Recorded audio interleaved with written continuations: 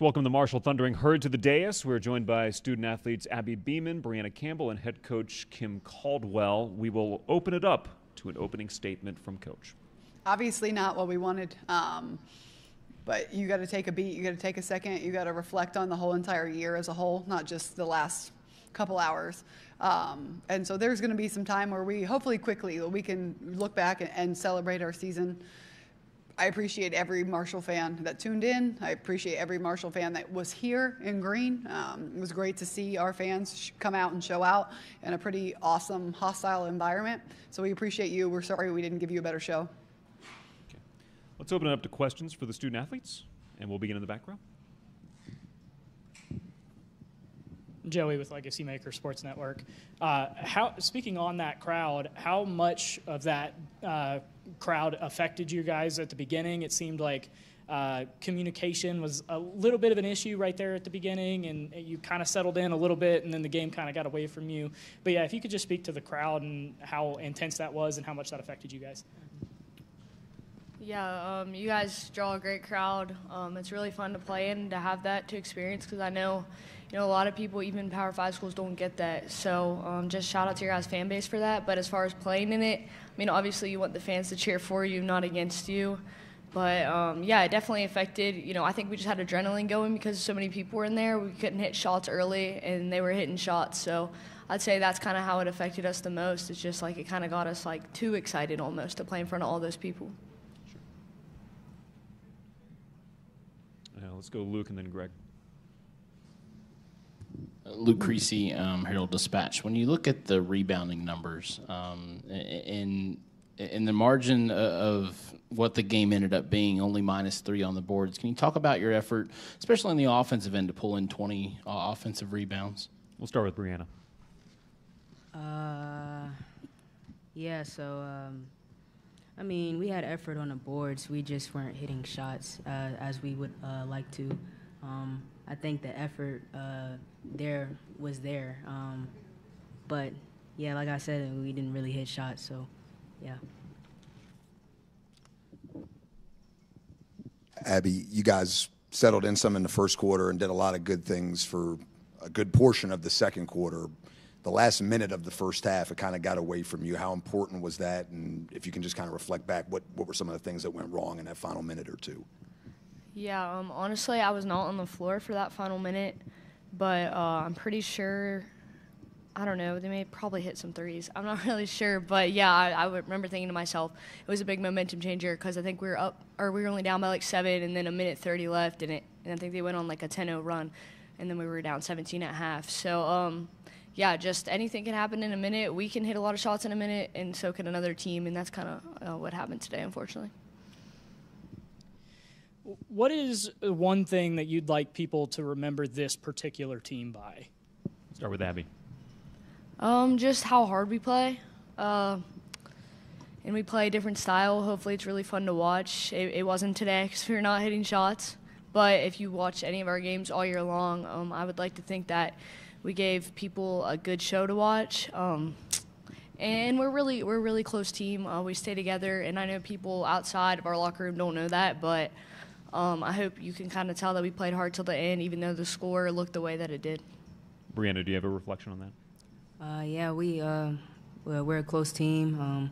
We'll play hard until the end. Unfortunately, like Abby said, we didn't have the outcome that we wanted, but we're a hard-playing team, and I think our playing style is pretty cool. So looking toward the future for this group, I think it'll be something special to watch, and I'm sure they'll be back here. Greg. Abby, what is next for you? That's a great question. I don't know. I love basketball, so yeah, we'll see. I'm not sure yet. And Tim? Tim Stevens with the Herald Dispatch in Huntington. They did a good job against you three-point wise. Were they difficult to shoot over? Were you just not making shots? What was the problem there? I just don't think it was our night. Additional questions for the student athletes? Abby and Brianna, thank you for your time. Safe travels home, and we appreciate watching you this season. All right, thank you. Coach, we still. I was trying to leave. Can't get out of here quick enough. We'll make it quick. Questions for Coach? We'll go to the back row. What about Virginia Tech made them such a challenge for you guys to make shots? Their height, I think, a tough environment on the road. But their length, and again, we kind of score in bunches, as you guys saw, just small bunches today. But normally when we get hot, and we never had that momentum. I think we had it maybe for a second in the second quarter, but we never really had that momentum, so we couldn't really catch fire. We didn't really turn them over the way we liked, so we didn't get the easy offense. So we never really got to see the ball go in. But that's just a great team. We're rooting for that team, and we said that in the locker room. That hey, that right now we want them to win it. We want them to win it all. They've been through a lot too, and so hats off to them. And I can't wait to see what they do next. We'll go to Luke in the front line.